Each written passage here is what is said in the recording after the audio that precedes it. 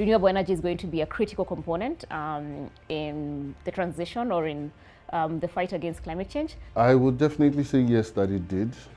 The stage at which Africa is, every conversation helps. So was it positive for Africa? I think yes, in the sense that we have almost a shift in the narrative, because Africans are now beginning to stand up and look at ourselves as the answer, the solution. The biggest thing that young people can do right now is to hold governments accountable, to hold institutions accountable.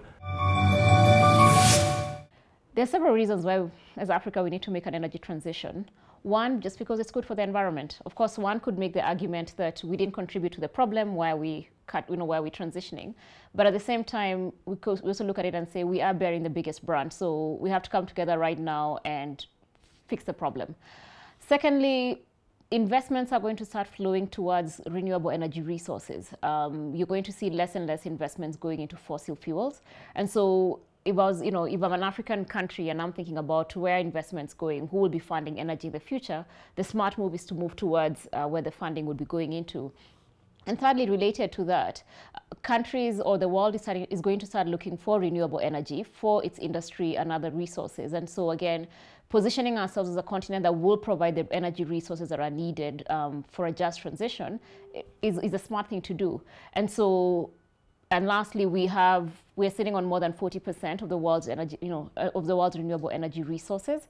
I think it's only, fair and also smart for us as Africans to utilize the one thing that the world is looking for right now, which is renewable energy. So it's almost thinking about it as the new gold, as it were, of our day. Renewable energy is going to be a critical component in the transition or in the fight against climate change. We have it.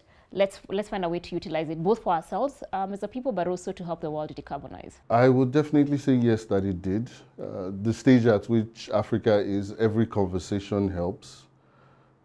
We need to speak more about this. We need to create awareness about the issues that we are facing. But I'd also add that the gains and the traction from these gatherings can be better consolidated if the commitments that were made are met.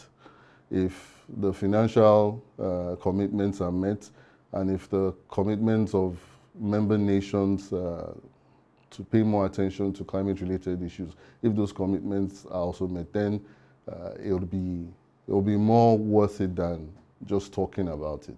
To leave it African, that's a really difficult question for me to answer in specific, because some of the conversations that you're having when I think since the 70s, again, it has been very clear that Africa is not a contributor. We are not the cause of the problem that we are experiencing today. Less than 4% of emissions is Africa's responsibility. And we heard this phrase over and over again. We've heard it over and over again. And so, when you're in a point where we're just sort of reiterating the same things over and over again, the same realizations that we're not the problem, the same realizations that we have to transition, the same realizations that we have an opportunity because of all of the different things that Africa presents, the same realizations that we need to adapt. We're just sort of reiterating the same things over and over again.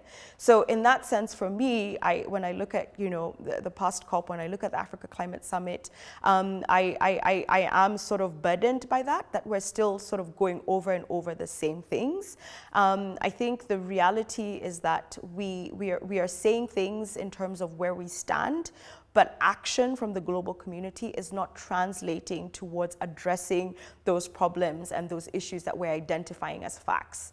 And I think that is really the biggest outcome for me when I think about it, is just how do we move beyond these realizations that we've been having for years on years to actually saying, okay, we acknowledge, we see, this is the money that we're going to put on the table to transform us from point X to point Z. We're still sort of just going around and around in circles.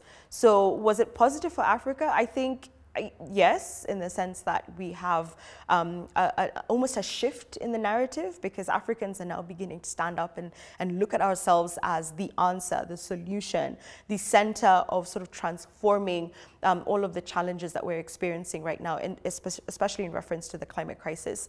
But at the same time, we've identified the gaps. There's knowledge around this. it needs to translate now beyond these realizations and conversations to actual money on the table? First of all is to get their voices heard. The Gen Zs particularly have proven to be so powerful in terms of the use of social media. And the biggest thing that young people can do right now is to hold governments accountable, to hold institutions accountable. If this government said they're going to do X, Y, Z, they're going to reduce their emissions, they pledged to give this amount of money, then young people can use their power and their voice to ask for accountability from these institutions, from these governments. They can even go to the extent that they themselves can be the ones who are sitting on the negotiations table. And they have to ask the tough questions, because we are letting governments do it for us, and so far they're not being done as well as we expect as young people. So in addition to making the policies, then we can also tap into what is as a result of these climate negotiations. So as I mentioned, if it's agriculture, how can young people be more engaged in that, and so on.